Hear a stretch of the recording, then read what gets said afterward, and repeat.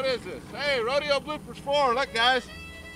Wake up, man. This is going to be good watching. I'm gonna be honest with you.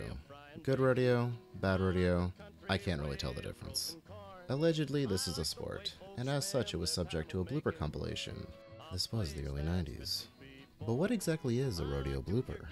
Well, hang on to your hats, because in this episode of Media Loss, we're getting bucked.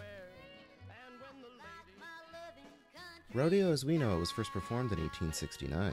It grew out of farming and the practice of cattle herding, first in Spain, but is perhaps most popular in Canada, Mexico, and the United States, where the image of the cowboy is synonymous with rugged masculinity. There are many regions that consider rodeo an integral part of their cultural identity. It's sewn into the fabric of places like Texas, Wyoming, and the Canadian province of Alberta. Originally, it was a way to test a farmhand's speed and skill, but has since grown into a competitive spectacle. However, I don't see this as two people competing against each other. I see rodeo as a person against themselves, using and abusing animals as a way to combat their insecurities. By conquering these animals in a controlled environment, they're proving something to themselves, about themselves.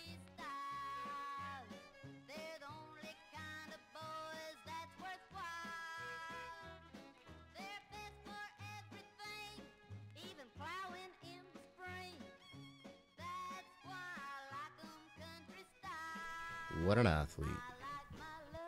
Rodeo most commonly consists of the following events. Bronc riding, in which a cowboy attempts to ride a bucking horse.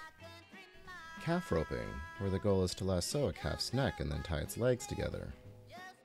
Steer wrestling, which sees a cowboy jump off a horse onto a steer, wrestling it to the ground by its horns. And finally, bull riding, where the objective is to stay on top of a bull as long as you can. Now this tape is obviously just a blooper reel of people getting hurt. I have a feeling that's why most people watch the rodeo, similar to NASCAR, and I'm sure those two fan bases overlap. But in showcasing the mistakes these cowboys make, I feel it highlights the cruel absurdity of the so-called sport. With the inept on display, we see it for what it is. Weak men abusing animals for the sake of soothing their fragile egos, to confirm their notions of masculinity. And it's in this way I feel that all rodeo is a blooper, and every cowboy is a clown.